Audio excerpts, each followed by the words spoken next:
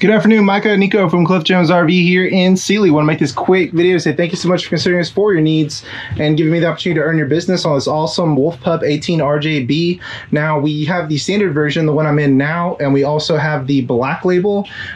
This one and the other one have built-in solar from the factory. It's called the Juice Pack. So that is one thing that really sets us apart from our competitors. So with the built-in 50-watt solar panel on the roof, you can run all the 12-volt systems, the lights, the awning, the radio, and the awesome 10 cubic foot all-electric fridge that we have here. Most brands are transitioning to the all-electric, but Cherokee is definitely one of the pioneers of it, standardizing it in all of our models about 1.5 years ago. So this one does not have the propane components. It gives you much more interior space, and these cool down much faster than the old style ones. It has everything you need: residential power microwave. The 2-burner cooktop does have a range hood that works. It will vent outside. It's not just there for looks. It also has a glass insert to give you additional counter space. Hand sanitizing station. 1-piece undermount stainless steel sink, as sanitation is more important now than ever. Residential style faucet. And this is the camera I was telling you about. So this one has the Furrion setup. I believe the other one is a Driven brand. But that's a $700 value that we include with our camper. You have a voltage meter here for the solar, multifunction radio, AM, FM, Bluetooth, HDMI in, and USB. Speaking of which, you have USB ports here, grounded power connections here.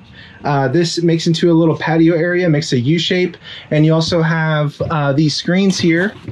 So on a nice day like today, you don't even need AC. You can just pop the windows open, have the exhaust fan on, and open these. You also have a little net area to keep bugs out, or you can black it out.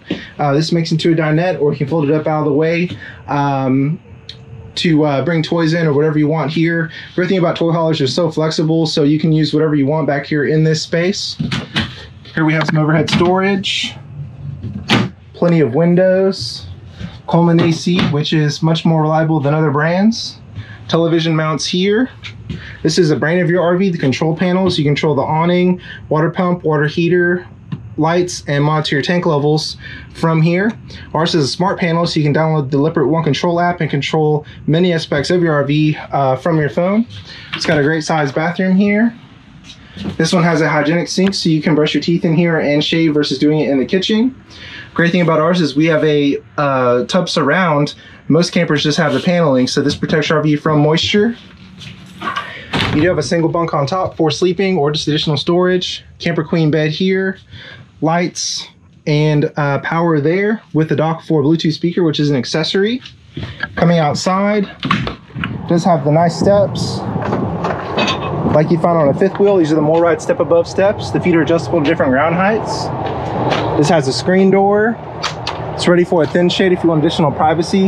It just pops in and you can raise and lower. That way people can't see inside at night. It's got a Paragon tempered glass door, which gives it a really sharp look. 3-position door handle here.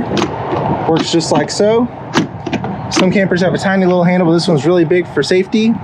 We have marine grade speakers outside with blue LED lights to match the ones inside, and also the lights underneath the huge electric awning that we have here.